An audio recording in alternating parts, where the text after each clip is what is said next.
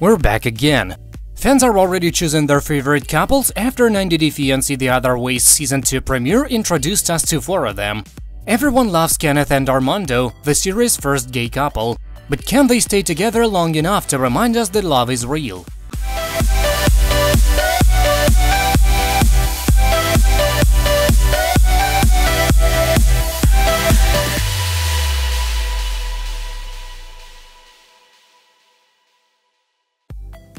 Kenneth Niedermeier is a 57-year-old grandfather, though he does not look it, from St. Petersburg, Florida. 90 Day Fiance The Other Way Season 2 is following his story as he moves to Mexico to be with the man he loves. Armando Rubio is 31 and from San Felipe, Mexico. Both men are dads. In fact, that is how they met.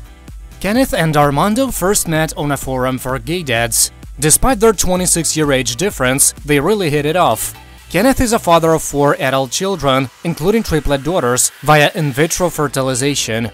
Armando has a young daughter named Hannah, who is just as cute as a button. Kenneth was into long-term relationships over the course of raising his children. Neither of them ultimately panned out. That's how relationships go. Eventually, either they break up or someone dies. Now he's giving love another shot, even though his daughter Madison and grandson Cooper are currently living at home. He loves his family, but he's willing to take the plunge in the name of love. Armando's story is frankly heartbreaking. He was in the closet for most of his life. His first relationship was with his friend, Hannah's mother. He had grown up in an environment steeped in homophobia. Because of this, Armando felt that marrying a woman and faking it was the only way to be a man. When Armando came out to his then-wife, his family found out. He was forced back into the closet. For obvious reasons, he and his wife eventually separated. It was not long after that separation that she was killed in a car accident, leaving Armando as a single dad and, after a fashion, a widower. Kenneth and Armando, as we mentioned, found each other in a support group for gay dads. Eventually, Kenneth was going to a wedding in California, so he found the time to spend a few days in Mexico with Armando. These two are clearly head over heels for each other. But Armando's business is on the same property where his family lives, and he warns that his community is homophobic.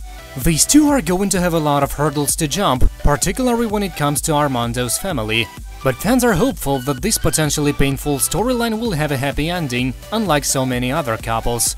Will Kenneth and Armando make it on 90 Day Fiance The Other Way? There are a few clues, starting with Kenneth selling his house for $350,000 in July of 2019.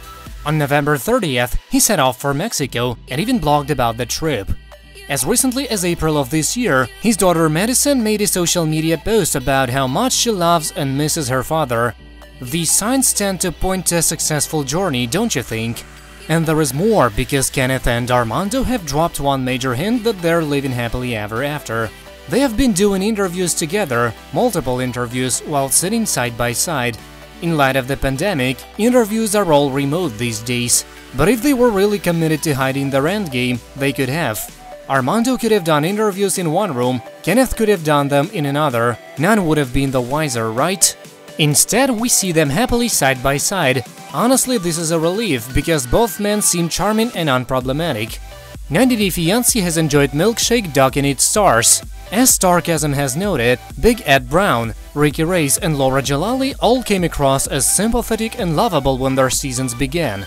But unlike those monsters, Kenneth and Armando don't seem to have any other shoe that's about to drop. It's a shame, of course, that the franchise's first same-sex couple, Stephanie Meadow and Erica Owens, got along so poorly. The two are barely on speaking terms these days. But now that the show has its first gay couple and first male same-sex couple, perhaps TLC is balancing out the drama. No green card shenanigans, no gold digging, no creepers looking to exploit someone for sex, just two gay dads in love. That's it for now, thank you for watching, please subscribe to stay tuned.